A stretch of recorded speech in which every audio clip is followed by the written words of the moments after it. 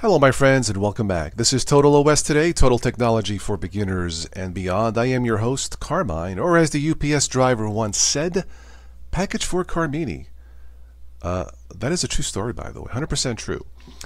Anyway, this is by request. This is community created Storm OS from my friend Ben, and I guess several others collaborators. Thank you, Ben.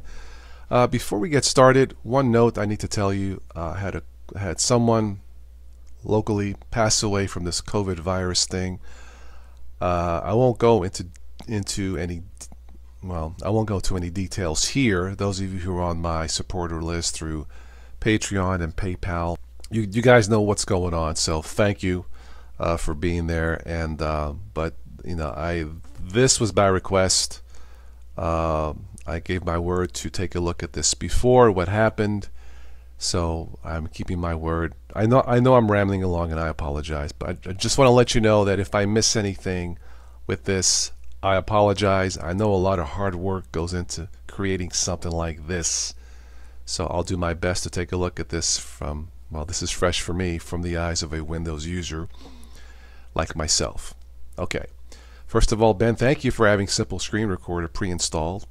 Great. That's what I'm using to record this. I'm running this off a live USB, by the way, and it runs pretty good.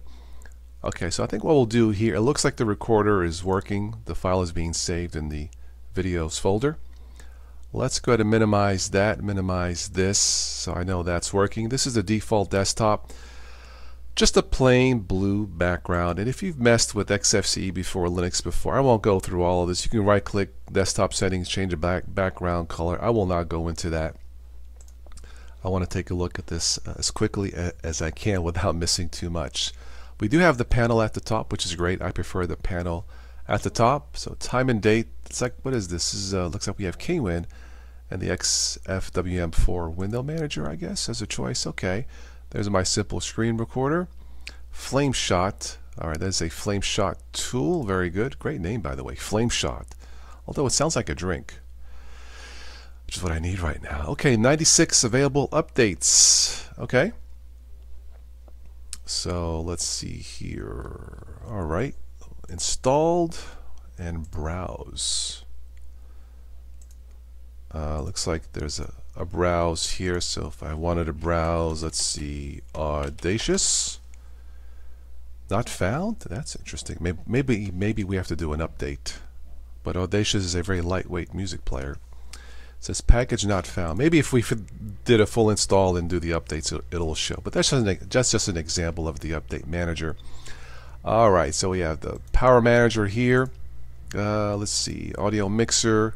Yeah, this is pretty simple stuff. Playback, recording, output, the input. And I do like the dark theme by default, by the way, which can be changed. I love the XFCE weather applet. It's the this applet is the second best.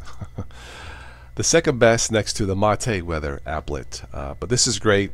I just put in Pittsburgh, and you know, there was no codes to look up or anything. Very simple to use, so cool.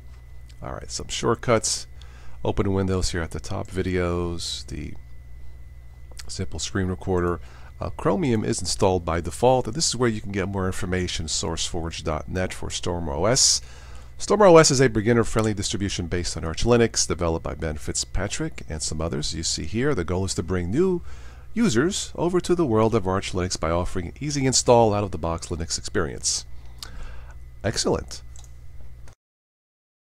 Okay, let's move along here. Some shortcuts here to the left. Thunderbird, one of my favorite email clients. I use this for both Linux and Windows.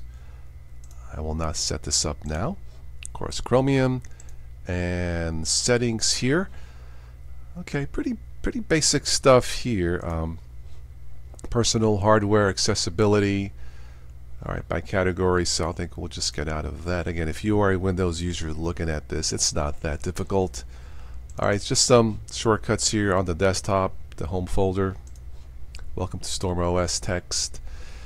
And install StormOS. This, I believe, is the Calamares installer. I think I've messed with this a couple times before. It's a pretty basic installer. It shouldn't be that difficult to use. We have the dock at the bottom. I believe this is Plank. This is something I don't use that many docks. My personal favorite dock is the Cairo dock when I use the dock, but this is okay too. All right, why don't we, and looks like there's a trash folder here. I'm just going to move that there. All right, let's take a look briefly and see what is all installed. Search tab at the top, search bar, and we can expand this. Grab this here and do that. So, okay, let's go ahead and get started here. So we have favorites, recently used, yep, all applications. Let's go with the categories, accessories, and HP Device Manager for hooking up printers. Very good, excellent. The Planck. Let's take a look at the Task Manager. So, yeah, I'm running everything. Looks like it's using up 13% memory, but overall not too bad. Again, if you fully install this and not run it off a live USB, it'll use less. It'll run a little faster. If you don't know how to create a live USB, I will post a link for you to take a look at that. It's not that hard.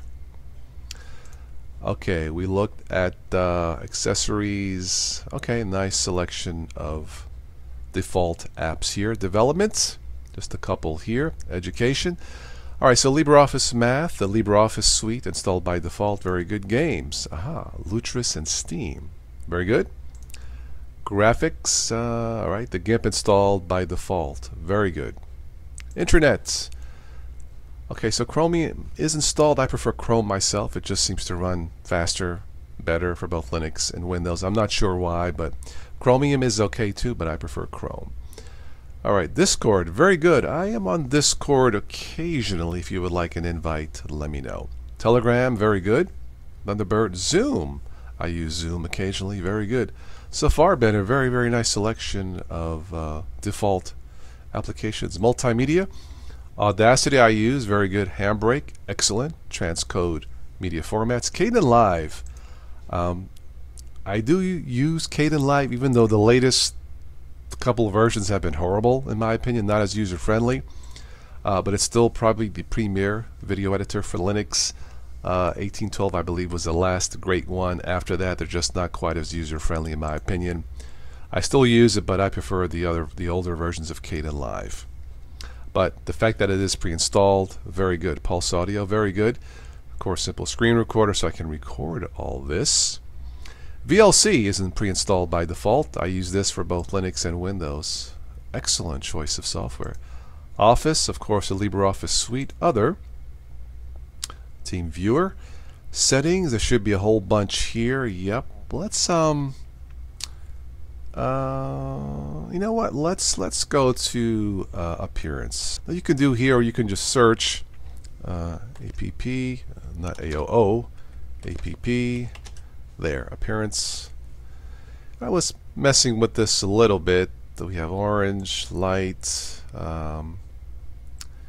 Let's see here. Breeze dark. Why don't we go to let's see, arc. Okay, just to give you an idea, you know, you don't have to go dark if you don't want to. This is a bit too light. But again, this can be changed. So yeah, we were at settings. We're looking at settings and system here. And what else we have here? Print settings. Yeah, this is what I would use probably to get your printer hooked up. You don't have to go to the website. Let's see. Again, right click. We took a look at this. You can right click and search through applications here too, by the way. So overall, from what I've seen briefly, this feels fine. Yeah, it's you know, it's easy to use, easy to navigate.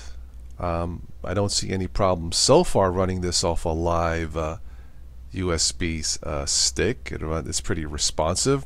Of course, with something like this, and really with anything, not just this, you can't really ever tell fully unless you do a full install.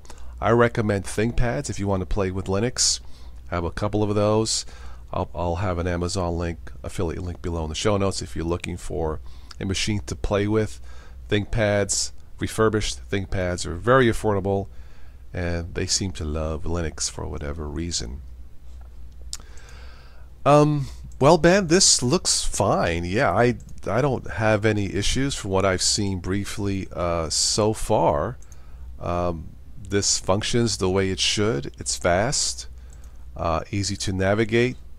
I love the pick of default software that is installed in this. I think it's great. Of course, me coming from a content creator, I'm going to use OBS Studio, Kdenlive, Audacity, VLC.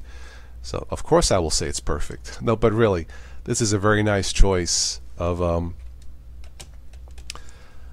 default software pre-installed. It looks like we have VirtualBox installed also.